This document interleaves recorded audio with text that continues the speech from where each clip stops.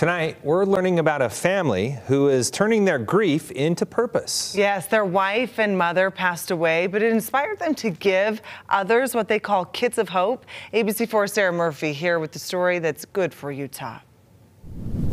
After experiencing the tragedy of a lifetime, one Utah County family decided to take their grief and use it as a gift. I met with this family and learned why they say what they're doing is good for others, good for themselves, and good for Utah.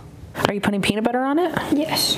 More jelly than that? Yes. It's just another day in the Clawson home. Do you want to grab a plate? Making lunch. There you go, dude. Playing games. I'm literally the best at this game. And lots of scheduling. I have a meeting at 2:30. For the Clawsons, it can be a life of laughter.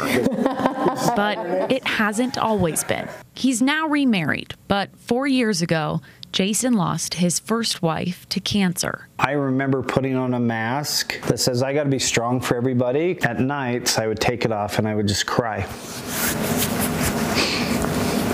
because of how hard it was.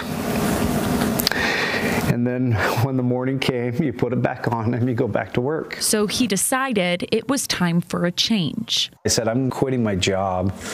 I need to reconnect with my kids. So we did a bucket list YouTube channel. We are on number 6 today. We went boating. Taking us boating, tubing, having lots of fun. We went fishing.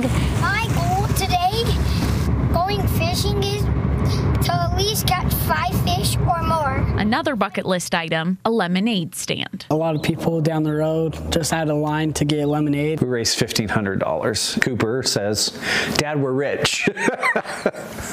I said, we're not rich. This just means we can help more people. So that's what they did. With family and friends' help, the Clawsons made hope kits.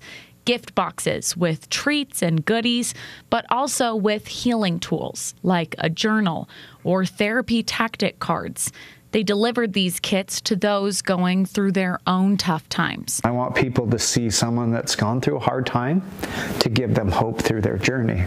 What started as a family project now has reached all 50 states and 4 countries, delivering over 250 boxes in 3 years. Teaching the Clawsons, they say, that an act of kindness, no matter the size, even a box, can go a long way. The Clawsons also started what they call Pay It Forward Fridays, where you can nominate someone in your life going through a hard time, and they'll deliver a hope kit to a nominee each Friday. For more information, you can go to our website, abc4.com. Back to you.